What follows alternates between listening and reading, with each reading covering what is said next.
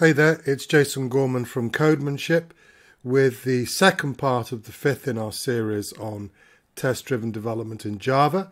In the first part of this, we talked about inside-out test-driven development, where we test drove the parts, pieces of the jigsaw, if you like, of our implementation, and then put them together at the end to satisfy our end user's requirement.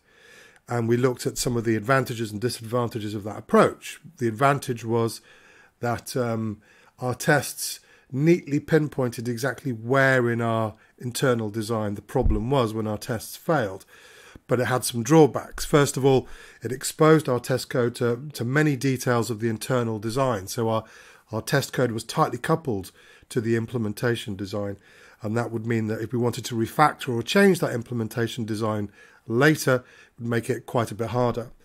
And the other disadvantage was the risk is when we test drive pieces of a jigsaw and then try to put the jigsaw together at the end, the individual pieces don't actually fit and we don't end up satisfying our customer's requirement. In this second part, I want to talk about a different approach. We're going to come at it from the outside in. So in our Mars rover example that we're still using, the kind of the API to our Mars rover is a method called go that accepts a sequence of character instructions, R for turning left, L for turning right, F for forward, and B for back. So you'll see here in this second attempt, all my tests are written at that level. They're all basically going through that API, going through that go method, and we're not exposing internal methods for turning left or turning right.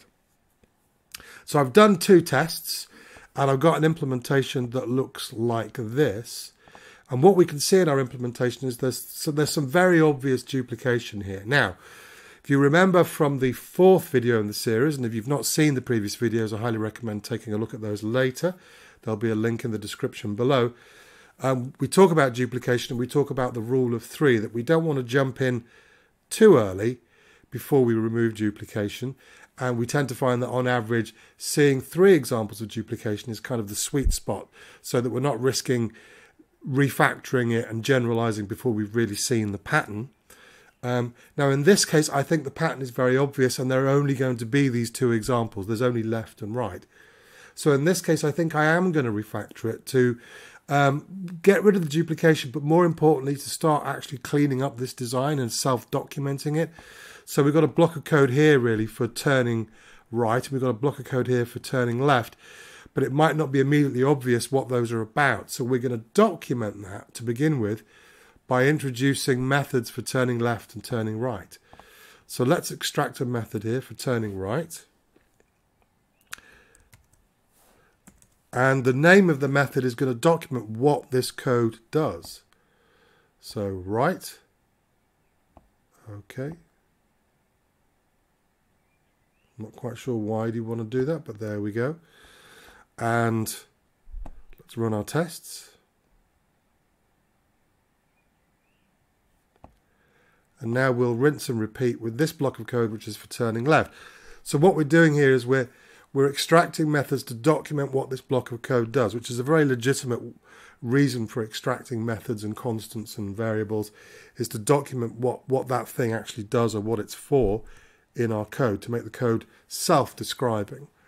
And this one is left, okay. Keep the original signature, thank you very much.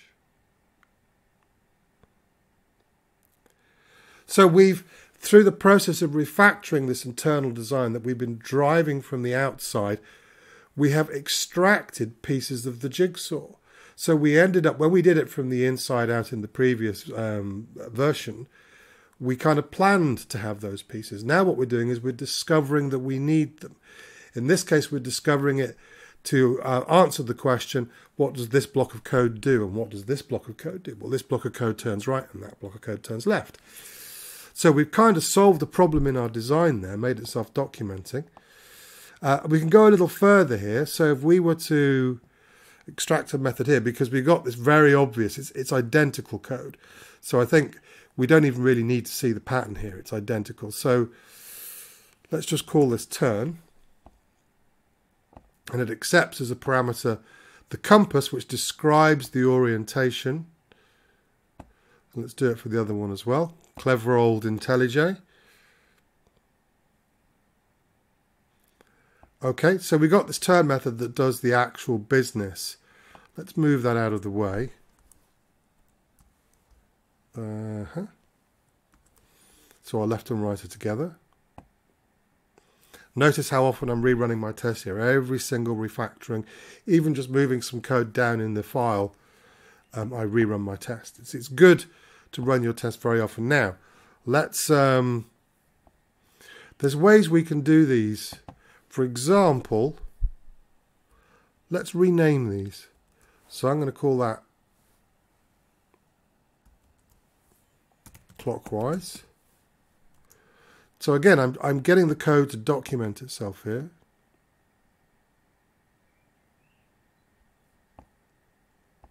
And this one would be anti-clockwise.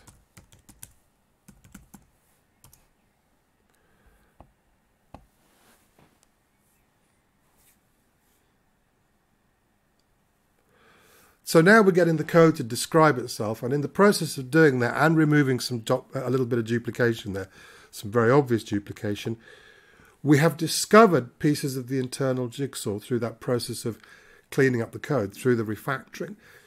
And this is very much how the outside-in style of TDD tends to go. We drive our design from the highest level through the entry point to our little system here, and we discover the internal parts of the system through the process of refactoring the internal code to break it down, to make it more readable, to remove duplication, and so on and so forth, so that an internal design emerges. And the advantage of this approach is that because we sort of create the whole jigsaw and then we break it down into its individual pieces, those individual pieces, because we cut them out of the whole, are guaranteed to fit, and we're guaranteed to be giving the customer what they want because we're actually driving our tests entirely from that external perspective. So all of the internal parts are being discovered from a process that drives directly from what our customer is asking for. These are the meaningful tests that we talked about in the third video in this series about what kind of tests we should write. These are the meaningful tests. So this outside-in approach has some real advantages. Advantage number one, very importantly, is that we are discovering the internal design through the process of refactoring to make the code easy to understand, to remove duplication and that kind of thing. And therefore, the pieces of the jigsaw are guaranteed to fit. And we're driving it from the customer's perspective, from the customer's requirement. So we're pretty much guaranteed, as long as our refactorings don't break the code, we're pretty much guaranteed to end up with an internal design that gives the customer what they want. The second advantage, well, let's take a look. Inside our Rover class, left, right are not exposed. They're encapsulated. And if we continue and finish off this, this design, which I'll do in a minute, I'll pause the video and do that, what you will see is that a lot more of the internal design is hidden from the client code and hidden from the test code. So our tests are far more decoupled from the internal implementation, which gives us a lot more freedom when it comes to refactoring and rejigging and re-architecting that internal design. So two big advantages there, but it has one disadvantage. Now, for a problem this small, this is one class with just a handful of methods. It's not really a big deal. But if we were building a much more complex system, we would end up with lots of classes and lots of packages, or layers if you like, all of which would have their own distinct responsibilities. And if we were to drive all of our testing through the overall API, let's say, for example, this is a web service, and inside that web service there are hundreds of classes in lots of different packages, or namespaces, if depending on what language you're working in, then when one of these tests fail, you've not really got much of an idea of exactly where in the code it's gone wrong, where to look.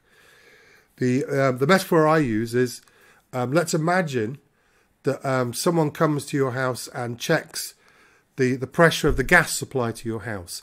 And they check it at the entry point to your house. So they check it, maybe you've got a gas meter outside the house, and they check to see if any pressure is being lost there. Excuse me. And let's imagine they find that there is a drop in pressure, and they go, there is a gas leak somewhere in your house. It's somewhere in your house.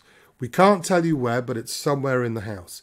Now, we might have to go into the house, rip up floorboards, rip out concrete if there's concrete on the floor, rip out plaster from the walls and all sorts of things to try and figure out where in the house it's gone wrong.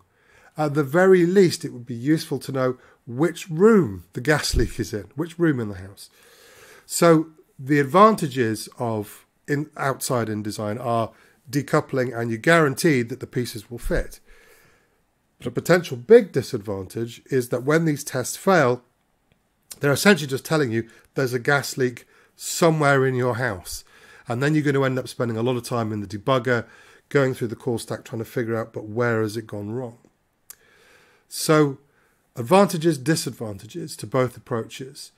And in the next video, in the final video in this series, what we're going to do is we're going to put everything together into an approach that has the advantages of outside-in design, but also some of the advantages of inside-out design in terms of being able to more accurately pinpoint where things have gone wrong.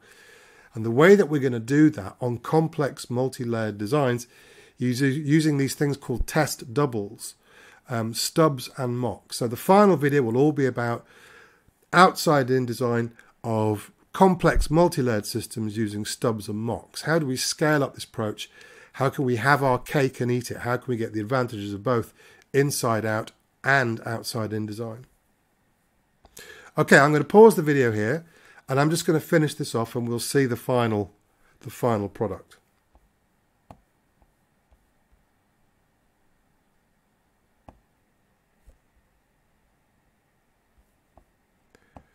Okay, so I've just finished this off. So there are all our tests that are passing. You'll notice there are no tests for mapping input characters to commands anymore, because that's being implicitly tested by all of the tests, because everything's being done through the same go method. So our tests only know about that go method and the getters for checking the direction it's facing in and the position it's in. And if we look inside, again, we've got a few public methods here. We've got a go method and a couple of getters there, but the rest of it is now private. It's hidden from the test code. It's hidden from the client. So this is a great way to achieve better encapsulation. Okay, well, we've got one more video to go where we're going to put everything that we've learned so far together, and we're going to talk about how we scale up test-driven development using stubs and mocks.